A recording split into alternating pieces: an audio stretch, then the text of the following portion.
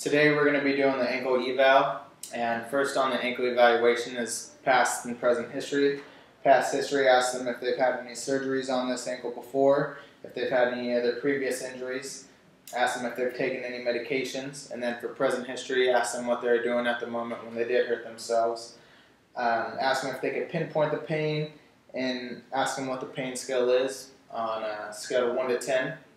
Next, you're going to be inspecting their foot, looking for any type of swelling, any discoloration, deformity, watching their gait cycle as they walk in, seeing if they're limping, if they're able to even put any pressure on it or walk. And then next is going to be the bony palpation.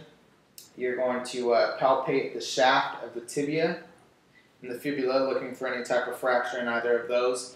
Then you're going to palpate the lateral and the medial malleoli, looking for fracture in those. And then the dome and the neck of the talus, looking for fracture as well.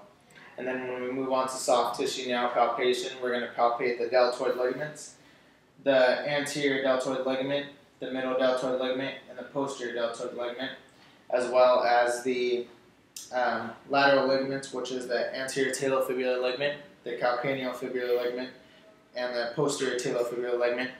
And those are all looking for sprain as well. And then you're going to palpate the the anterior tibiofibular ligament, looking for sprain also on the dorsum side of the foot. And then the peroneal tendons, checking for any type of subluxation or tendonitis in those peroneal tendons. And then next we're going to move on to special tests. So for special tests, you're going to squeeze the leg, checking for any tibiofibular fracture in both. And then the calcaneal bump test, looking for any tibiofibular fracture as well. And then we have a stress test. So for the stress test, you have a inversion. For this stress test, you're going to have to isolate the anterior talofibular ligament. You're going to have the athlete in plantar flexion and then invert the foot, and that's the anterior talofibular ligament. And then neutral, and then invert their foot, it's calcaneofibular ligament. And then in dorsiflexion, invert the foot is a posterior talofibular ligament. And do the same thing for eversion. In plantar flexion, evert the foot, and that's going to be the anterior deltoid ligament. Have the foot neutral, evert the foot, that's going to be the middle deltoid ligament. And then dorsiflexion and evert their foot, that's going to be the posterior deltoid ligament. And then we have an anterior drawer test. Going to pull up, and this is checking for the ATF and the anterior deltoid ligament.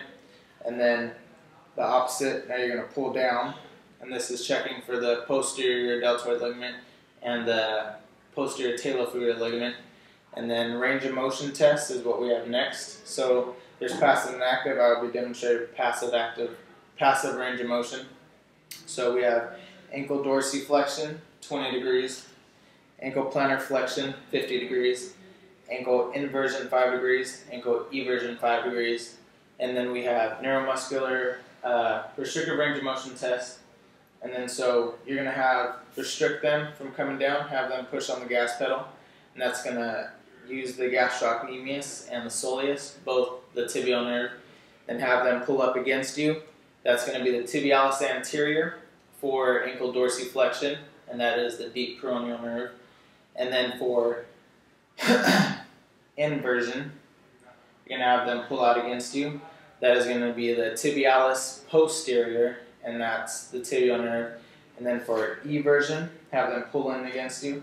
That is going to be the peroneus longus and peroneus brevis, both the superficial nerve. And then next we have neuromuscular test, or neurological testing. So we have motor.